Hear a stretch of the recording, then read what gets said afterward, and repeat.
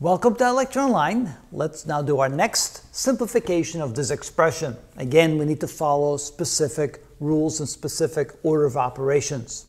First of all, we want to eliminate parentheses and absolute value symbols. We have one up here at the top, the quantity minus 2 inside the absolute value symbol. So let's first get rid of those symbols and make that into a positive 2.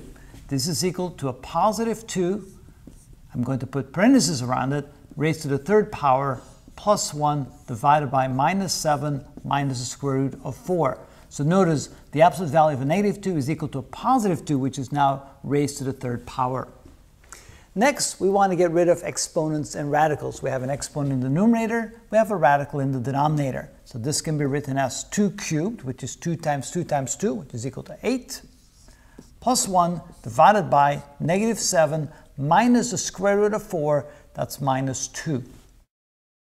Now we can combine what's in the numerator and combine what's in the denominator. Notice it's the numerator divided by the denominator, but before I can do that division, I have to simplify both the numerator and the denominator. So this can now be written as 8 plus 1, which is 9, divided by minus 7 minus 2, which is a minus 9. Now I can divide 9 by minus 9, which is simply equal to minus 1. Remember, when you divide or multiply a positive and a negative number, you end up with a negative result. And this is the answer. Negative 1 is what this is equal to. And that's how it's done.